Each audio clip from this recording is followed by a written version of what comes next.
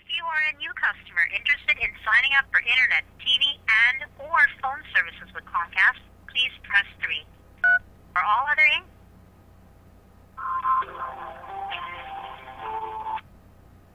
This call may be recorded for quality and training purposes. Thank you for calling Comcast service. This is Zach with you. How can I help you? Hi, I just had a few quick questions. I'm looking to sign up for an internet provider company. I was noticing on your site, it says you guys are offering, I believe it was 100 megabit download. I just wanted to, I just wanted to know the difference between megabits and megabytes. I'm not, like, I'm seeing how it says megabits. I'm sorry, what was... Same thing.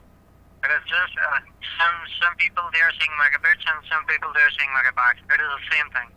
So you're saying megabits and megabytes are the same thing?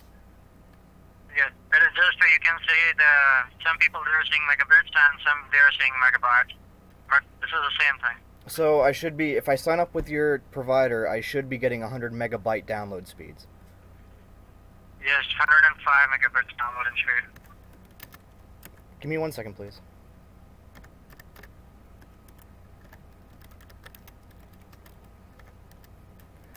Alright, so upon Googling it, 105 megabits is around 13 megabytes.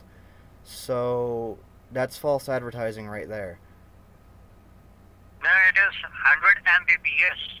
105 megabits per second equals to 100... It is 105 megabytes per second, right?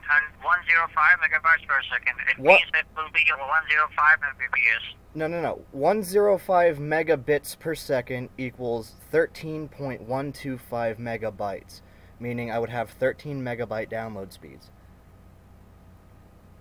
No. It is 105 megabytes downloading speed. 105, not megabits. No. Your website advertises megabits. It has a lowercase b when it says Mbps, which stands for megabits. Which means I would be receiving... Same stands for megabytes also. Megabytes would have a capital B in Mbps. So, what you're telling me... Just give me a moment. I was thinking. Okay. Just give me a moment. Okay.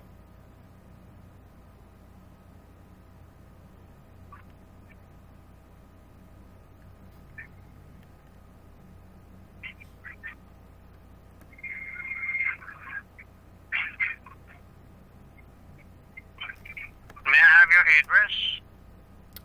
No you may not. I believe this call is over. So you heard it here, folks. 105 megabits is the same exact thing as 105 megabytes. Good job, Comcast!